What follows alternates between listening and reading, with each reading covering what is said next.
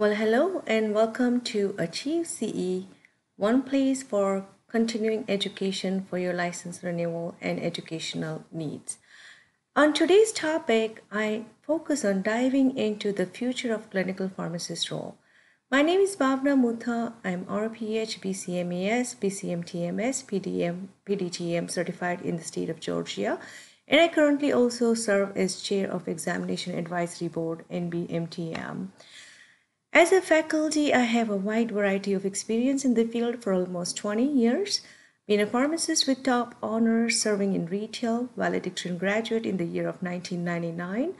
Being also invited as an international guest speaker at the 4th IACP Congress Convention, chair of Examination Advisory Board, NBMTM Advisory Board, non-profit pharmacist moms group serving about 35,000 pharmacists in US. Also honored to be selected to serve on the PQA Leadership TEP panel for measure development and retirement process focused on diabetes and hypertension.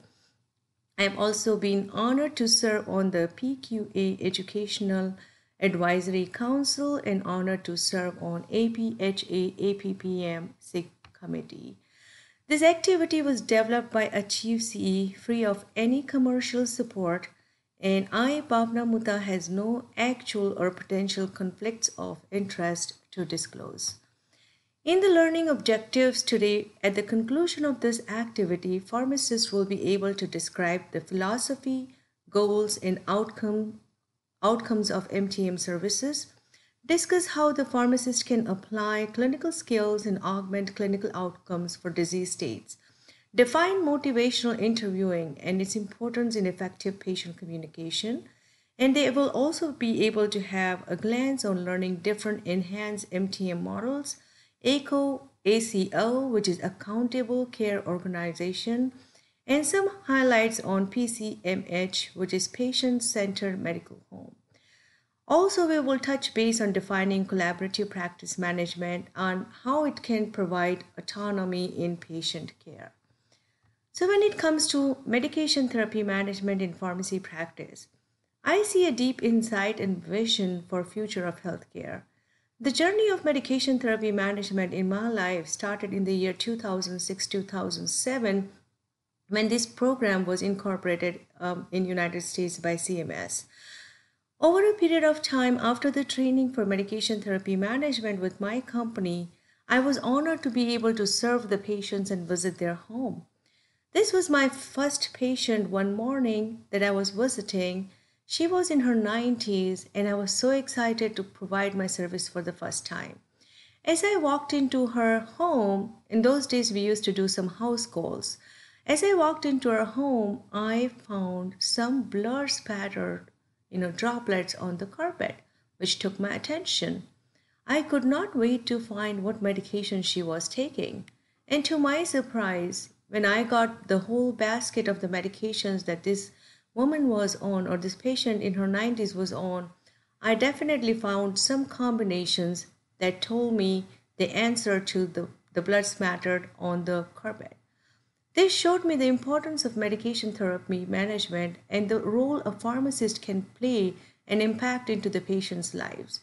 We may not think drug interactions are as crucial to be considered when you decide the medication regimen for a geriatric population, but then the adverse effects exist and many times patients do not even know about it.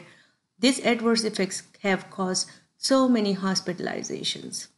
From that day on, medication therapy management became my part and parcel. Even when I was serving in retail pharmacy, I pretty much would take the possible time to talk about the interactions and dosings to the patient as far as possible, serving in a very busy retail chain. So to start off, we all know the degree of Pharm D. Once you're finished with that, either a pharmacist can choose to go into the life sciences program or chose to become a clinical pharmacist. Life sciences is a whole world in itself, which takes you to become a scientist or work in an industry. Of course, the other aspect of which is clinical pharmacist. To me, I believe if you have a vision, you have a mission, and it's combined with action, we are capable of making global impacts in terms of healthcare. In terms of healthcare, a collaborative team is a very, very big part. Collaborative team, we know that consists of doctors, nurses, and pharmacists. Many a times, the person who is not the part of the team is the patient. And the patient's willingness to take accountability and ownership of their health would be another factor to consider while serving and providing medication therapy management.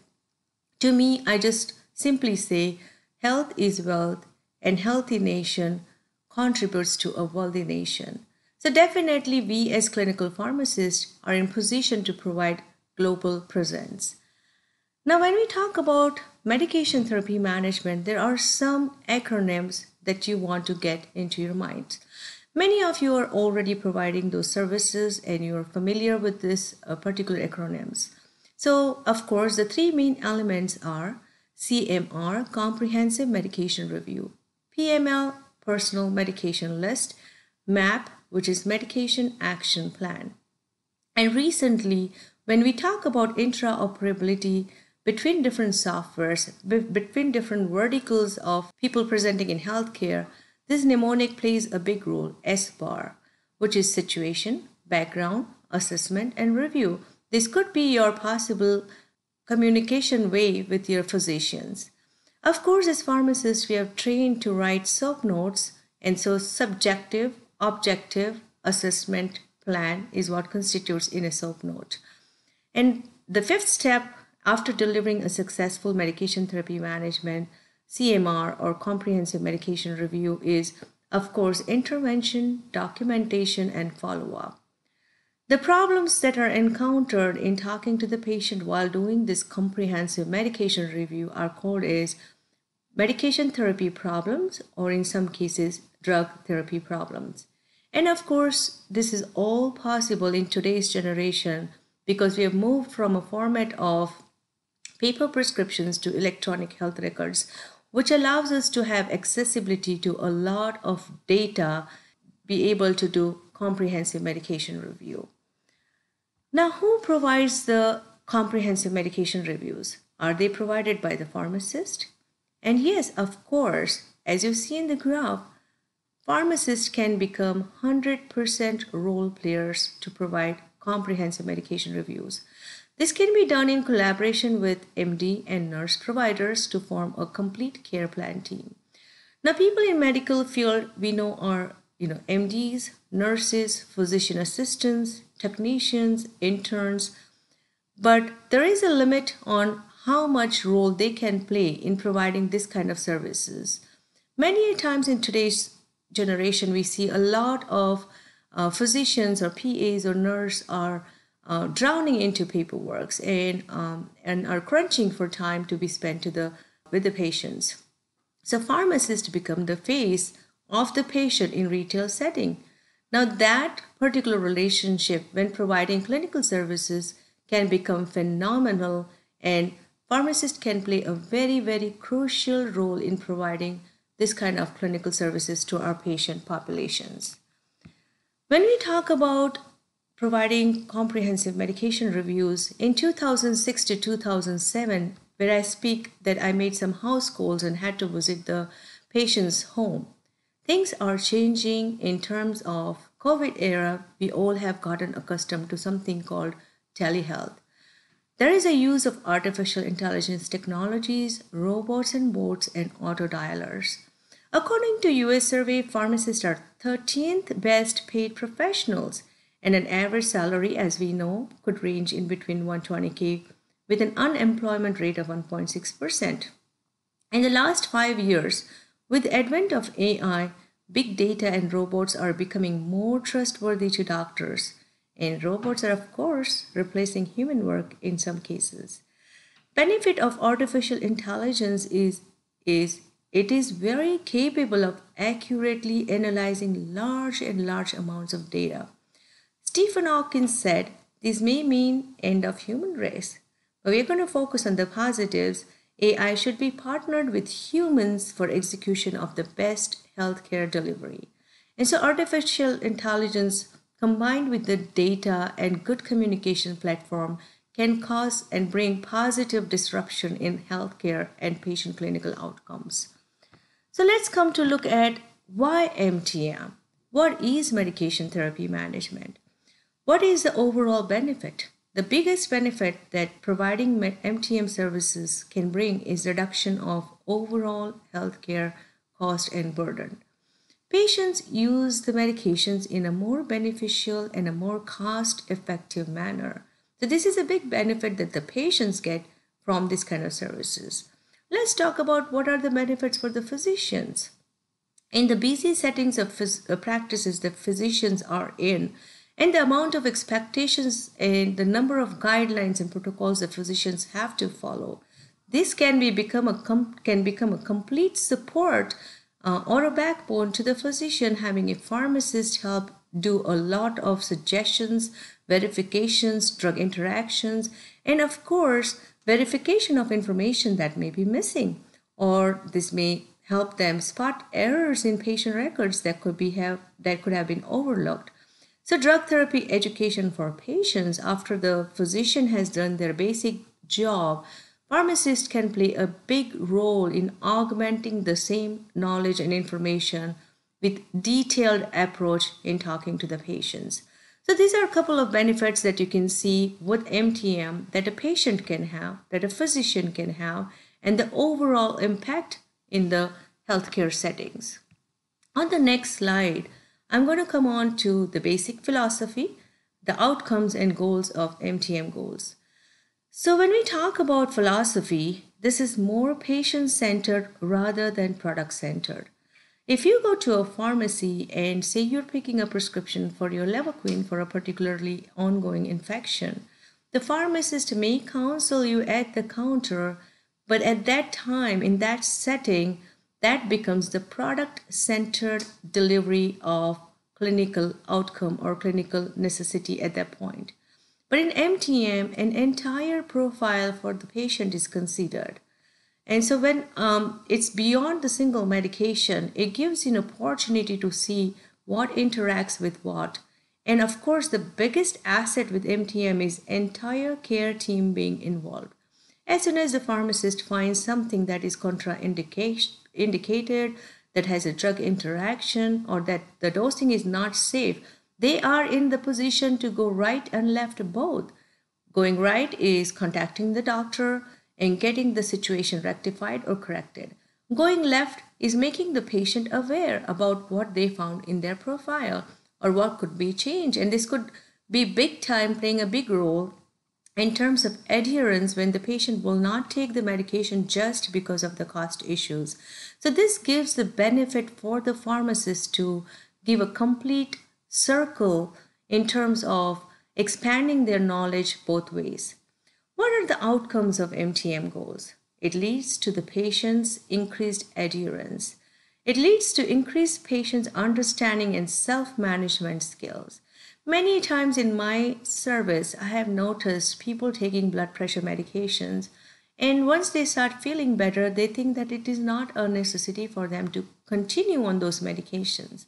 The pharmacist can interject at this point and let them know how high blood pressure can be affecting and damaging the organs.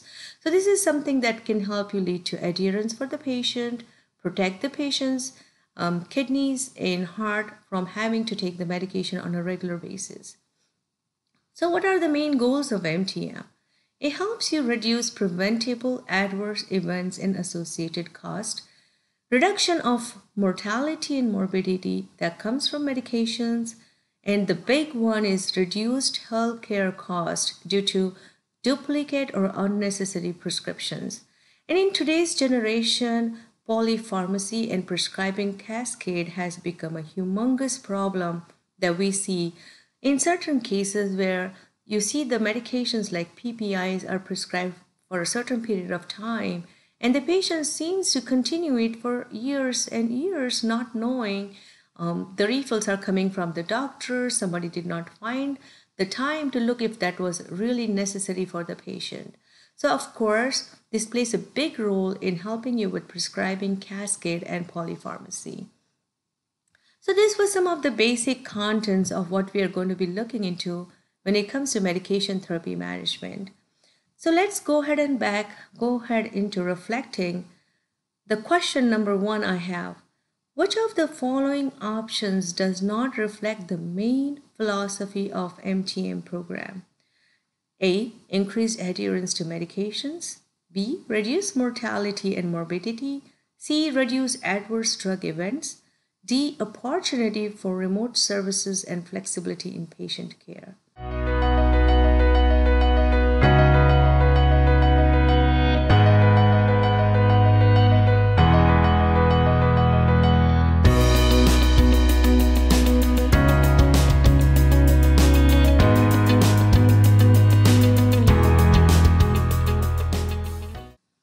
If you reflect on this question, you should directly know the answer, and the one that's not crucial at this point is the choice D. The rationale behind is, although MTM provides a platform for telehealth and remote services for large population outreach, it is not the main goal for providing flexible work module for healthcare professionals. This is an asset, and in terms of COVID era, it has become the biggest asset that we had, that we were able to deliver medication therapy management service and clinical services to the patients via telehealth model. But of course, this is not one of the main philosophy or goal of MTM. This was a little bit of tricky question right there. So moving on the gears from medication therapy management to chronic care disease management. In medication therapy management, you get a chance to assess the patient, you get a chance to evaluate medication therapy, develop and implement plan of care, documentation, follow-up, and monitoring. In this picture, this picture is so amazing because I see all those four people who are focused on patient care. The next element that comes after medication therapy management is chronic care disease management. Chronic care disease management has certain elements that go with it.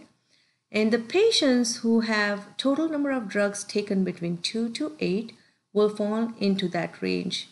They of course have multiple chronic disease states, and these disease states are expected to last at least 12 months or until death. Sometimes I put an example like obesity. Obesity could be very challenging for a patient to get over and have more problems coming in terms of comorbid conditions from obesity. And this is something that could last until patient's death. And of course, a chronic state of disease that can cause decompensation and functional decline, which would be dementia, Alzheimer's, and many other disease states like that. So these are a couple of elements that you look into when you provide chronic care disease management services. And this is something that as a pharmacist can bring more avenues and take you on to the next steps of gaining provider status and making bigger impacts and strides in healthcare. Let's come to the next slide here. What I talk about is health literacy and socioeconomic status. And when providing those kind of services, it is so important to understand the patient's health literacy levels. It is important to get down to the level of patient when doing communication and giving them education about their health. There's a little saying that goes with it: the way we communicate with others and with ourselves ultimately determines the quality of our lives. May the quality of your communication foster a quality work environment and quality outcomes for the patients. So when providing those kind of services, motivational interviewing is one of the techniques and the philosophy to help individuals with behavioral change. Screening, brief intervention, and referral to treatment, which is SBIRT, is a successful technique for addressing alcohol and other substances use with patients. SBIRT stands for screening, brief intervention, and referral to treatment. In this case, we apply the element of being non-judgmental. Of course, when you are deciding or providing a lot of written material to the patient, you want to avoid any medical jargons, acronyms, or abbreviations, and possibly try to use larger fonts, a preferred language by the patient, simple terms, in terms of helping them remind to take their medications, Tools like pillbox or setting alarms could be a very big asset. And of course, at times when you're personally providing services to the patient who has difficulty understanding or you're using a teach back method, symbols and pictures can be another asset or tool. According to a 2003 nationwide study, the National Assessment of Adult Literacy, only 12% of the over 19,000 adults surveyed were found to be proficient in health literacy, and only 3% of those 65 years and older demonstrated any proficiency. So this is a couple of factors that you want to keep in mind when delivering your services. Couple of things that you want to really do well is to listen well. The listener must be engaged, noticing nuances of what is said, observing and attending to the non-verbal cues, and providing useful responses to the speaker. Choosing to listen to the patients in order to understand them and then communicating that understanding back to them is called patient centered. Of course, empathic responses explicitly acknowledges the emotional aspect of what has been said and the reason for such emotion. Many times, nonverbal communication contributes to how individuals understand each other, especially when feelings are expressed. And there are different modes of communication. Example, in person, telephone, telehealth have unique communication requirements. And even if you're providing a medication therapy management service to a patient on the telephone, your smile can go across through the verbiage or through the style of your communication to the patient. So those are a couple of elements you want to put in picture when interviewing a patient for providing comprehensive medication review. As a process, of course, your techniques of communication and motivational interviewing are the most important thing. In this whole process, the first part is to collect the patient data, which is the medications the patient's taking on, the possible lab values.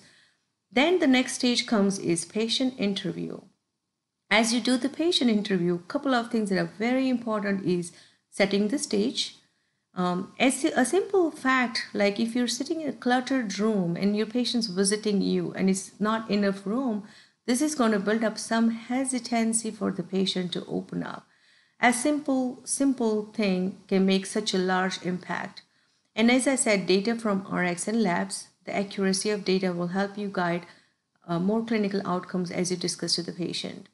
Communication style with open-ended questions and open stance. This is the most crucial and the most important aspect of providing medication therapy management services. Patient priority with DTP, drug therapy problems. You might have a complicated patient where you see that everything needs to be fixed in this patient's life. Could you do that in one encounter? Would it be appropriate to fix all of those things in one encounter? Definitely not. And so when you prioritize your drug therapy problems, you want to start off with what is the most important aspect for the patient. For example, the patient has high blood pressure, the patient's smoking, the blood sugar levels are also off, and the patient's dealing with some major depression issues. But in this case, when you talk to the patient reflected his grit and will to quit smoking. So as you're talking to this particular patient, and as much as you do not want to bombard the patient with a lot of information, the first and foremost thing that the patient was interested in quitting smoking, you would start up on that particular aspect, because in this one, patient is engaged, patient is willing, and patient is making changes. So whatever information you have provided will be absorbed. The last part of the CMR process is, of course, MD communication. And this process, if you find any of the factors that are overlooked by MD or that comes into picture, because there are a couple of different doctors in picture for a patient's profile, your communication with MD is very, very crucial, that you do not appear condescending. You do not appear as if somebody has made a lot of mistakes and now it is your honor or privilege to correct those. You want to be a partner and a team with your doctor and bring up to them how you were able to find something that just might be an oversight or overlook. So gaining that trust with your physician is of high crucial importance, because once you have earned the respect from your doctor, the doctors will be looking forward to a lot more suggestions that are coming from evidence-based medication research, literature lookup, and the doctor, you will become strong shoulders to support the doctors. So those are a couple of things and that you want to always keep in mind when delivering an effective, comprehensive medication review service. When we talk about motivational interviewing, I'm just going to go a little bit more detail on an example of what can be classified as an open-ended question. And this is, how are you doing? A simple fact within the dominant United States culture is one of the very classic open-ended questions. How did you decide to change the time you take your medicine? Is a way to ask why and question without using the word why that would not be very appropriate. It would be like you're putting some pressure on the patient trying to tell me, why did you take that particular action? Next one is, are you able to infuse it by yourself, or is the visiting nurse still helping you? That, of course, is an open-ended question. Now, if you try and ask a patient, are you doing all right? It's considered as a loaded question. Which side effects bothers you most? This is considered as a double-barreled question. So looking at those factors is a couple of examples of asking probing questions. And to ask probing questions is a means of active listening, as it effectively conveys to the patient that you have heard him or her. Empathic responses acknowledge the patient's emotional response as well as the reason for it. And active listening includes summarizing or paraphrasing what a patient has just told you. So this is like a very short and compact, some of the key pointers to apply when you're doing motivational interviewing with your patients. So the next element after doing the CMR is preparing a medication action plan. When you find the problems that you encountered in talking to the patient, you will be able to document those on a document called medication action plan. So when you prepare the medication action plan, there are a couple of goals that you want to keep on mind.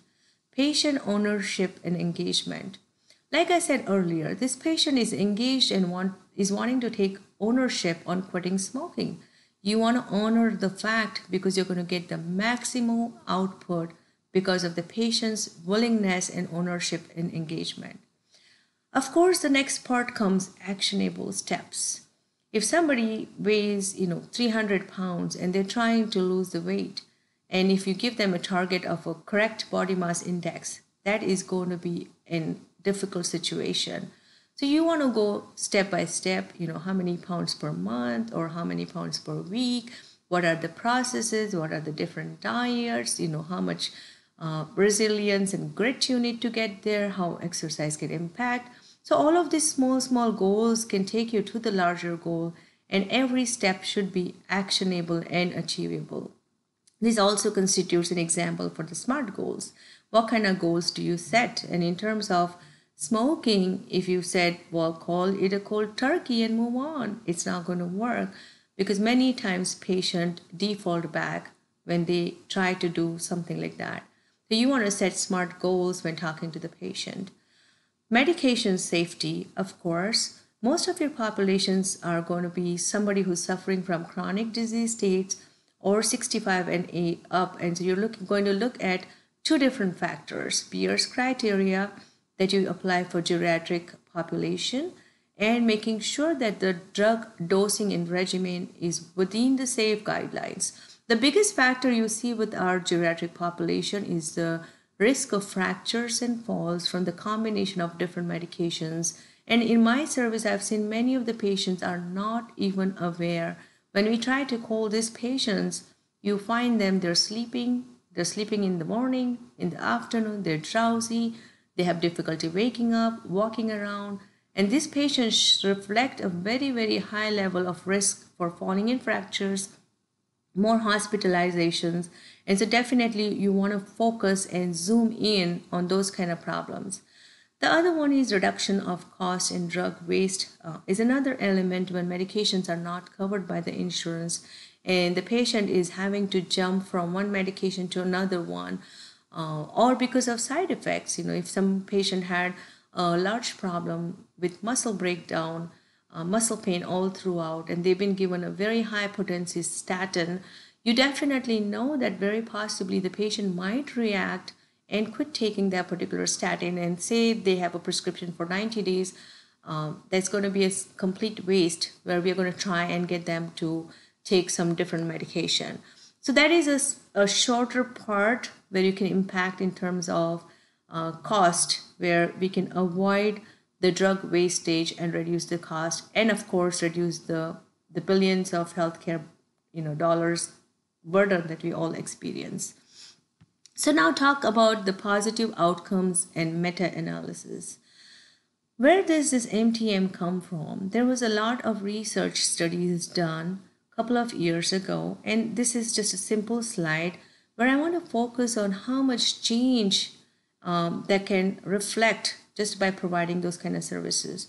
So say for example, 2200 or 2246 number of patients who were studied for diabetes were found to have reduction in HbA1c levels by the guidance from the pharmacist.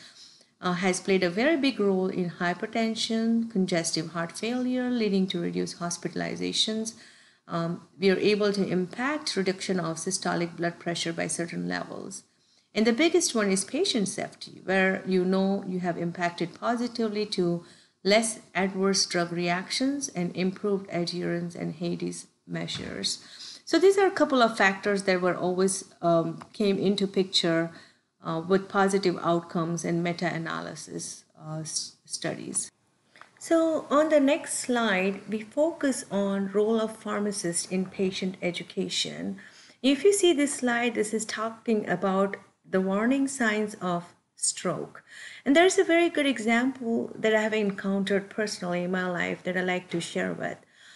There were two different aspects of different patient pools that I had to deal with in my life career. One of the patient was very well aware about the different signs of stroke to recognize it at an early stage and even be able to drive himself to the hospital and be okay because of his ability to get treatment and hospitalization on the time. On the other hand, there was a patient who had no idea of what to expect or know about the stroke and who pulled through the night and before morning was unable to make it to the doctors on time and was declared, the patient passed away basically. It's just a simple part of education, understanding and implementation can play a very, very big role. So this mnemonic here shows, the signs like is called as FAST, face drooping, arm weakness, speech difficulties, unexplained dizziness, severe headaches, and blurred vision. Say as a pharmacist, you played a crucial role in educating a patient who has a family history of stroke. This could become very helpful for the patient to be empowered with the knowledge to take the right decision and right step when needed, which could turn into a life-saving intervention for this particular patient. So these were a couple of key elements to discuss in the process of CMR. This constitutes as an interview. It needs to be structured, which means the pharmacist should keep control of the conversation while acknowledging and working within the needs of the patients. This is when you're talking into the process of CMR. The introduction of the CMR is recommended to contain a brief explanation of the role of the patient during the interview, setting the expectations, what you're going to expect from the patient in terms of knowledge, helps them prepare to get ready for such process, and which is very crucial to the final outcome of the CMR delivery. It is also recommended that pharmacists follow up an important patient-initiated tangential inquiry by first acknowledging the importance of the patient's inquiry. And of course, effective closure of the CMR should include the next steps for the patient and for the pharmacist. So in this case, say for example, your patient is at high risk for stroke. What are the initiated actions that you will take for the patient in terms of education, contacting the doctor, looking for further medications to be applied in the regimen. And sometimes while providing MTM services, it is very common to use something called service script. And effective closure of the CMR should, of course, include the next steps. In the service script, it is a element or a tool for quality assurance that helps ensure that the same service quality is provided to each patient every single time. So this helps us switch gears from the world of MTM to the next aspect. And everything I said is patient centered. So the elements that are used in something called patient centered medical home. The key functions and attributes. What are the key functions for the medical home? Three key functions that you see on this particular slide constitutes of comprehensive care, patient-centered care, and coordinated care. Now, in medical home model, it holds promises as a way to improve healthcare in America by transforming how primary care is organized and delivered. And as defined by AHRQ, the medical home encompasses 5 different functions and attributes. The 3 which we reflected just now was comprehensive care, patient-centered care, coordinated care. In comprehensive care, of course, you are looking at patients' physical and mental health care needs through a team-based approach. In patient-centered care, the primary care that is oriented towards the whole person. When you're looking at the patient, you are considering the patient's family background, the respect for their culture, their unique needs, and their preferences and values. When we talk about coordinated care, we are looking into all the elements of the healthcare system, such as the specialty care, hospitals, home health care, and of course the different community services with an efficiency on efficient care transitions. The other 2 elements that are crucial to patient-centered medical home are accessible services and quality and safety. In considering the accessible services, the PCMA seeks to make primary care accessible through minimizing the wait times by enhancing office hours and after hours access to providers and through alternative methods such as convenience of using a telephone or an email. When you talk about quality and safety, in this model, it is committed to providing safe and very high quality care through clinical decision support tools using evidence-based care, shared decision making, performance measurement, and population health management. Sharing the quality data and improvement activities also contribute to the systems level commitment quality. So those are the 5 elements we see which are very, very crucial to PCMAH, which is patient-centered medical home.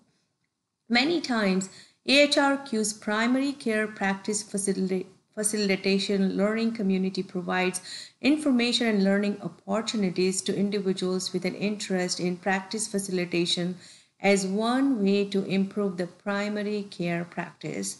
What activities do practice facilitation programs support?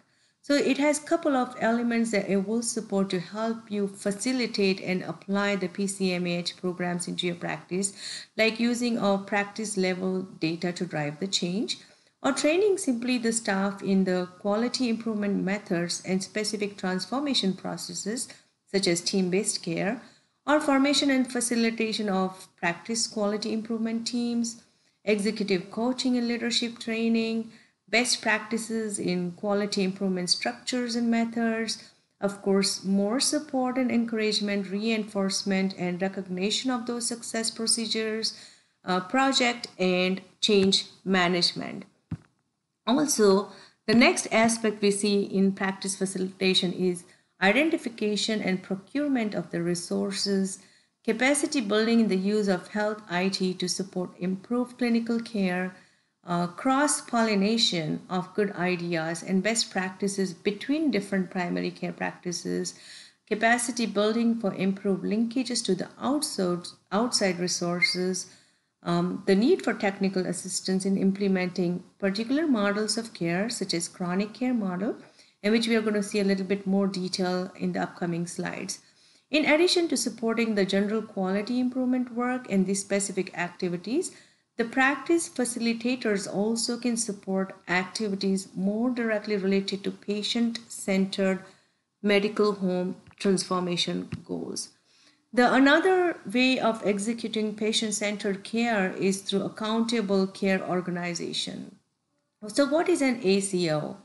ACO are groups of doctors, hospitals, and other healthcare providers. They come together voluntarily to give a high quality coordinated care to the Medicare patients. The goal of coordinated care is, of course, to ensure that the patients get right care at the right time while avoiding unnecessary duplication of services and preventing of medical errors. When an ACO succeeds both in delivering high quality care and spending healthcare dollars more wisely, the ACO will share in the savings it achieves from the Medicare program. So these are the three goals of accountable care organizations: better care, better health, and better cost.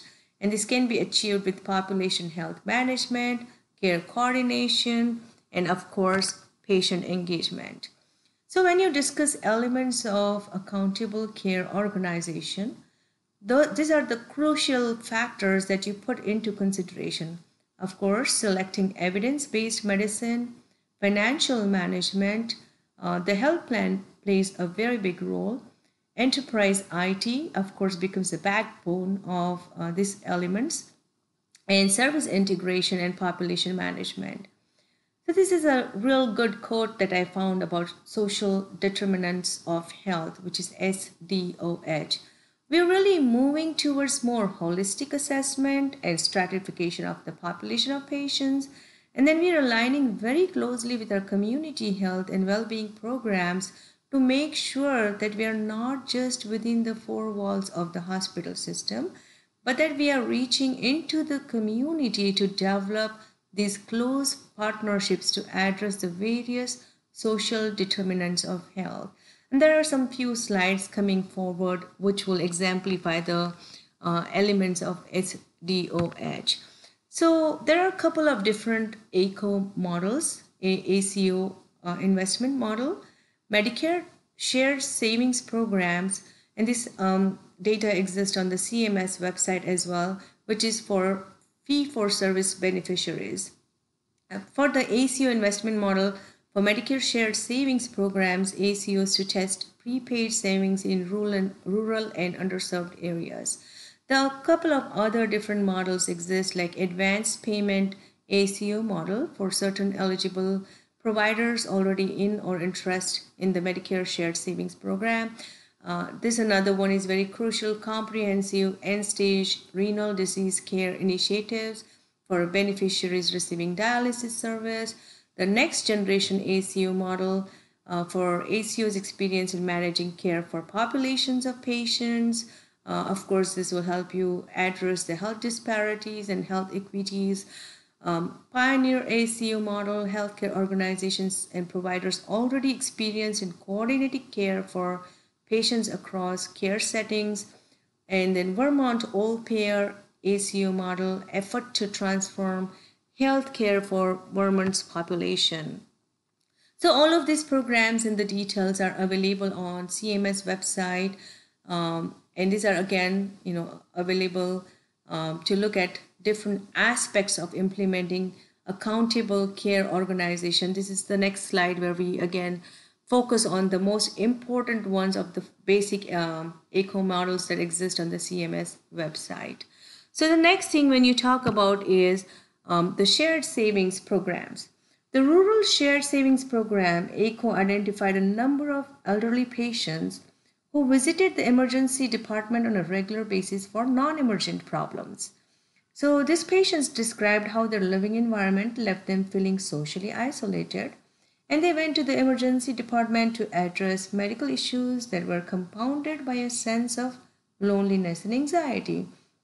So to prevent avoidable emergency department use, the ACO partnered with local faith-based organizations to establish a senior buddy program, and then asked its primary care practice to discuss the program with elderly ACO beneficiaries who had high emergency department use.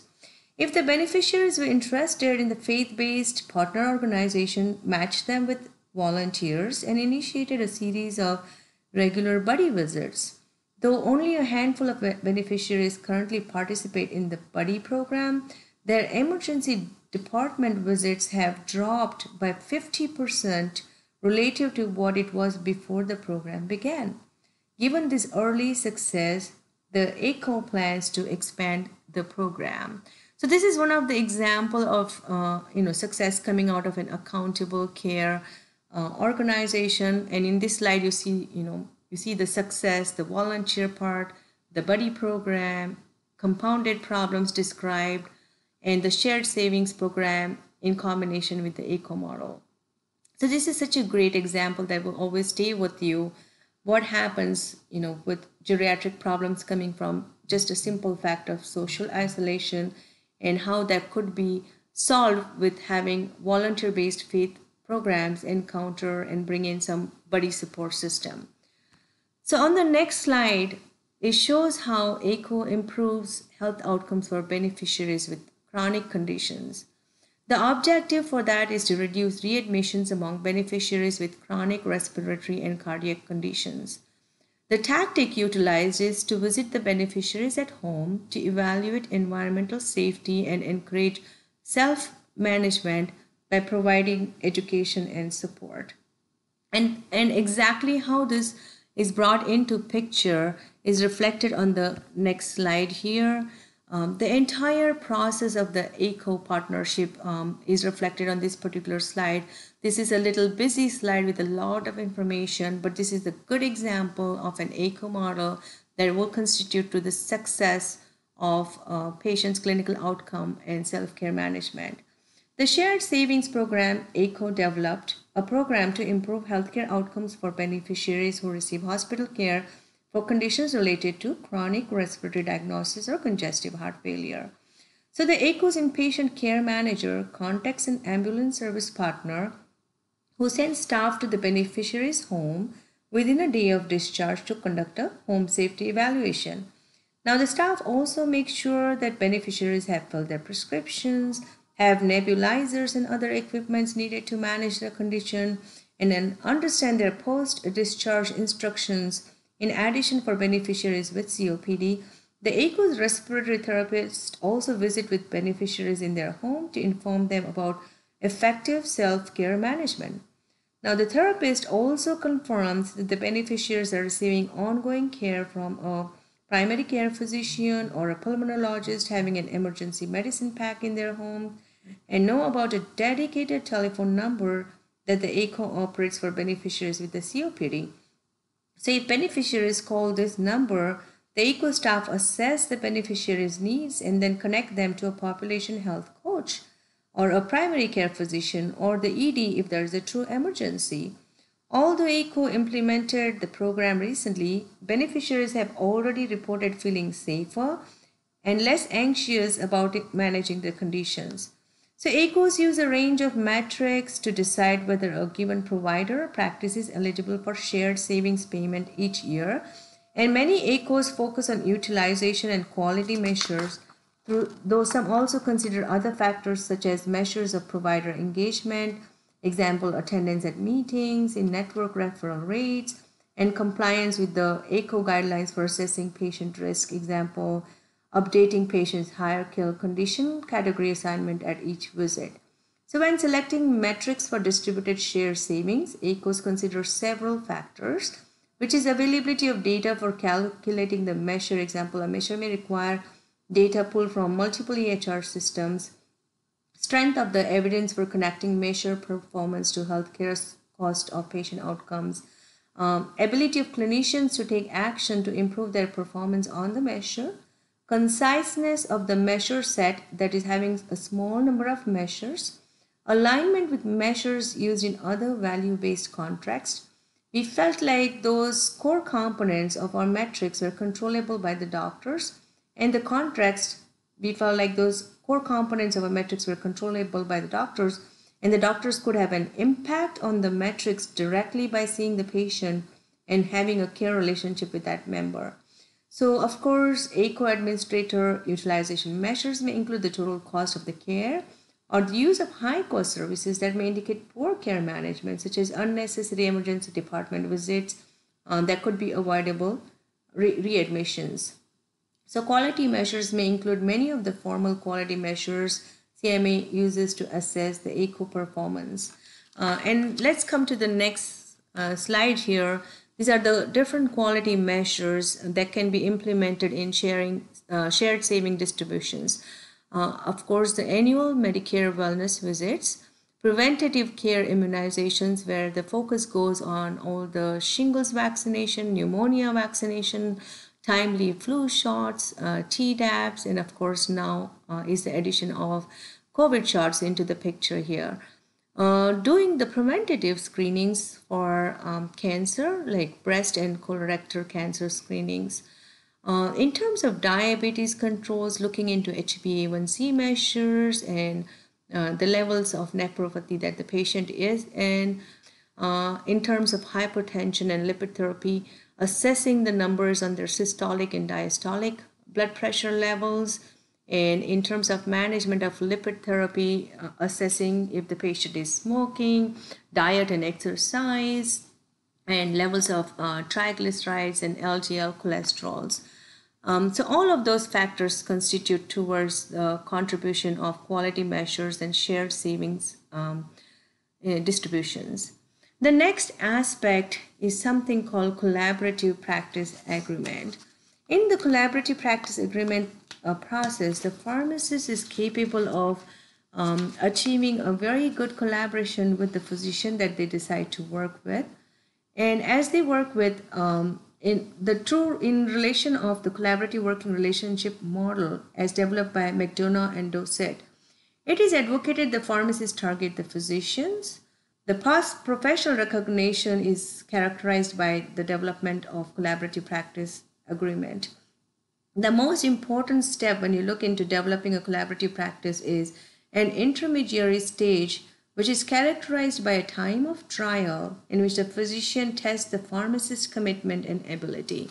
So there are a couple of sections that comes into picture where as a pharmacist you should be able to portray the changes you can bring to the practice, the MIPS calculation for that particular practice. For example, every state has their own regulations in developing the collaborative practice agreement protocol. Georgia provides drug therapy modification license, drug algorithms and practice guidelines to be defined. So that is a relationship that is sometimes developed between the physician, the pharmacist, and in some states, a pharmacist can go into collaborative practice agreement even with a nurse practitioner. So what happens under the umbrella of collaborative practice agreement? This gives you a lot of ownership in providing autonomy in patient care, where you are able to reach the patients who are eligible to be provided by those services depending on their comorbid conditions. And of course, you definitely get reimbursed for your services as a collaborative practice partner with the physician. You're able to make an impact in the patient's life, and you're able to support the physician in making guided decisions about evidence-based medications. Of course, collaborative practice agreement shows promises in future where if the pharmacist is provided provider status, they would be able to impact the healthcare in positive manner by developing such practice agreement protocols with the physicians, in providing the lab monitoring, lab orderings, pharmacogenetic consultations, immunizations, patient educations, medication management check, you name it. There are so many different aspects that the pharmacist can play a crucial role. And of course, we are still an unrecognized phase when it comes to a healthcare partnership team. And at some point, this is my vision that we become providers. Having the knowledge of the drugs and the medications, we can make a bigger impact being a part of the physician's team. So this is some of the examples of collaborative practice agreement. In few upcoming slides, we will look into the billing aspects of collaborative practice agreement as well, where the pharmacist can be reimbursed for the services they provide and impact the physician's practice and also increase the revenue for the physician's practice. The next aspect that we look into is something that is newer one, enhanced MTM model. So CMS launched a pilot program to test changes in the traditional MTM model over a period of time. Enhanced MTM implements program changes like increased payment incentives, and it provides the big thing here, which I underlined, flexibility patient enrollment requirements. So it gives more regulatory flexibility to the plans in deciding, what patients are eligible for MTM services. So how do this MTM enhanced program differ from a traditional MTM model? As I said, design flexibility is one of the very big part, where Part D sponsors are free to alter the eligibility criteria for MTM services and to vary the services provided. Compared to the CMS requirements for traditional MTM offerings, one yearly CMR and quarterly TMRs, plans are free to alter their service offerings considerably. And of course, the second element is payment incentives. Enhanced MTM provides administrative funding to the Part D sponsors in the form of prospective per enrollee payment. So if sponsors reduce Medicare spendings in the identified population, they are eligible to receive additional incentive payments. So there was some reflection on the applications of enhanced MTM model. And these are a couple of examples or elements of enhanced MTM model, where drug therapy programs or which targeted drug-related patients' safety issues, non-adherence or likelihood of future non-adherence to specific drugs for new or existing users, high drug utilization or opioid utilization. The second application is chronic disease programs, which targeted beneficiaries managing specific chronic diseases or multiple chronic diseases. The third one is high spend programs, which targeted beneficiaries with high medical or drug expenditures. And the fourth one here is transitions of care programs, which targeted beneficiaries with a recent inpatient discharge. And we'll see some of the billing aspects of the transitional care management program and chronic care disease management in next slides here. So, of course, the CPT billing codes that calls for reimbursement to the pharmacist for their services. These are the examples that are used in MTM services, which is the first one is 99605, 606, 607. Use of 99607 in conjunction with 99605 and 606. So the billing codes are utilized depending on the initial time, which is 15 minutes of medication therapy management service provided by the pharmacist. It could be either face-to-face, and now we are also able to do telephonic or via telehealth. So initial 15 minutes for an established patient is 99606, and 607 reflects each additional 15 minutes that is listed in separate addition to the code for the primary services. So these are the three basic CPT codes used for medication therapy management services. There are more service billing codes that office or other outpatient services, which is called incident to billing. All the 99, 211, 212, 213, 214, 215. This could be only utilized where you are present in the physician's office providing services in the presence of physician. The next ones are transitional care management services. These billing codes are appropriate for a patient, and of course these have many more different specifications to those, when you contacted the patient after the discharge from the hospital within the 7 days period, within the 14-day period. So there are different elements to be considered, but those are the basic codes that you use for transitional care management services. And the last one that is, that could be executed under a collaborative practice agreement with the physician is services provided by chronic care management services. And the billing codes used for chronic care management services are 99490, 487, depending on the complexity of the patient, the time utilized in doing the service. And there's a new code 99491, I think from the year of 2021. So these are some of the basic CPT codes that can be used as a billing element in the reimbursement for the services provided by you to the physician and the patient.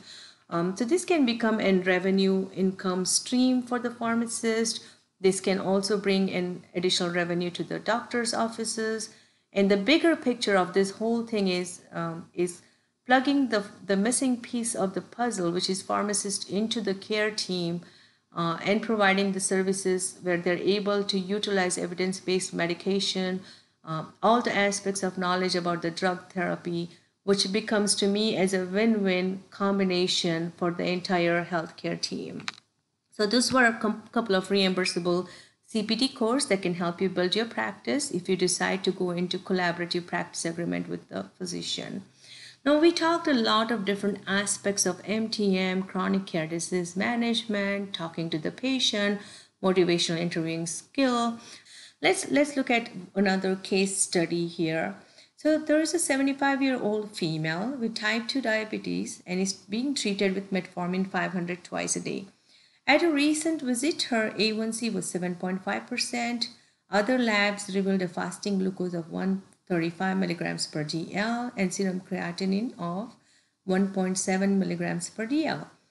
Her estimated glomerular filtration rate is 29 ml per minute per 1.73 meters square. Which recommendation is most appropriate for her metformin therapy? So as a medication therapy management or a chronic care disease management pharmacist, the first thing you would lay your eyes on is her A1C numbers and of course the drug called metformin and its relation to the kidney levels. So will you decide A, continue the current dose of metformin, B, decrease the dose of metformin, C, discontinue the metformin, D, increase the dose of metformin.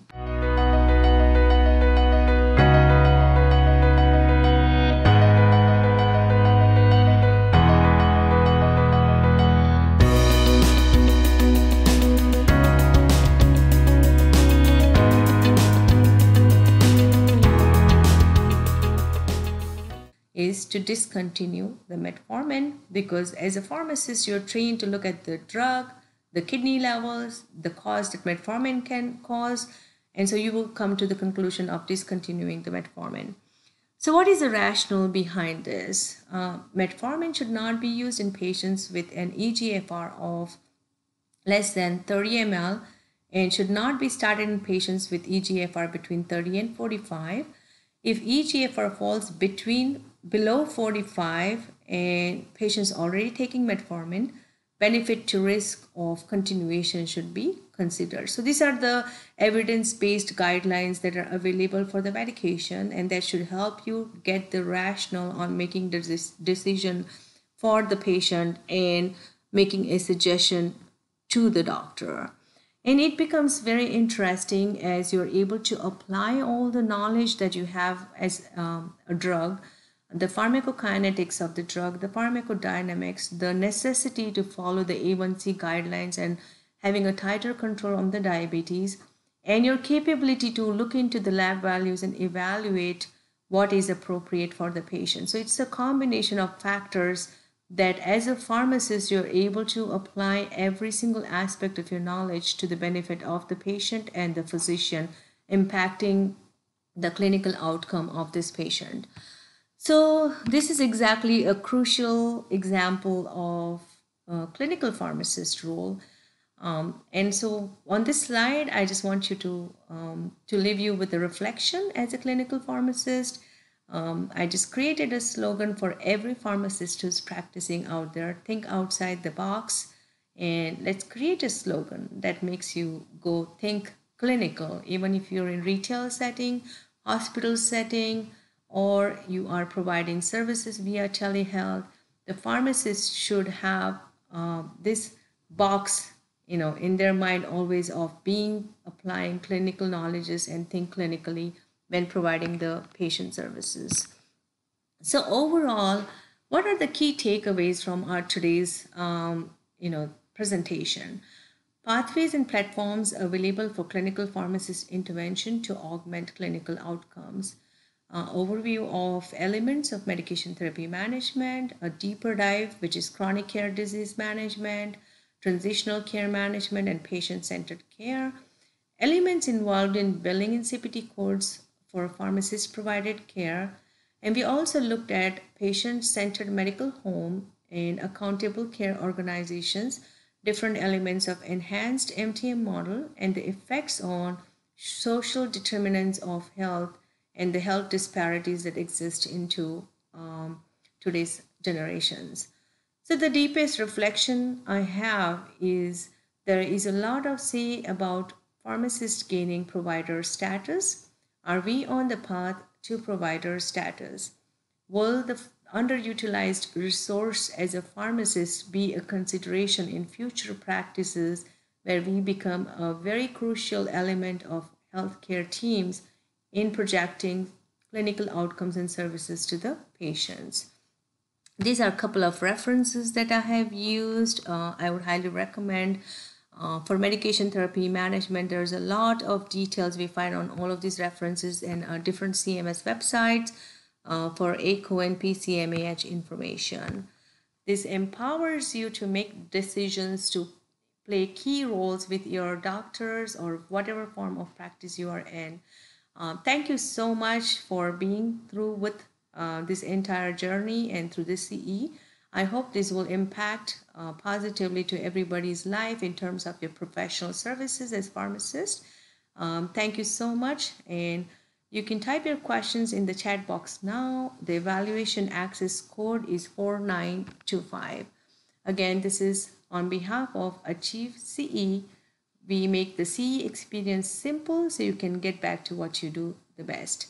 Thank you again for everybody's presentation to the entire session, and I hope you have key takeaways from today's CE session. Thank you.